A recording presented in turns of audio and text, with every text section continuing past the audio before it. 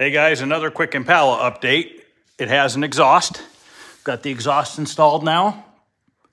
About 90% of the wiring is done. I put an electric fan in because these big blocks, these 348s like to overheat. So there's an electric fan in there. All the wiring's kind of hidden through here, running into a relay, fuse, circuit breaker.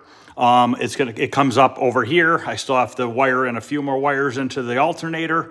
And then this is my wire, which is going to go into a different thermostat. So the fan will automatically turn on at 185 degrees. Got the dash pretty much all back together. Got the ignition key in, got that wiring fixed. I have a little bit more wiring to do. That yellow wire right there is my ignition wire for my fan relay. So once that gets plugged in, we are just about ready to start this thing.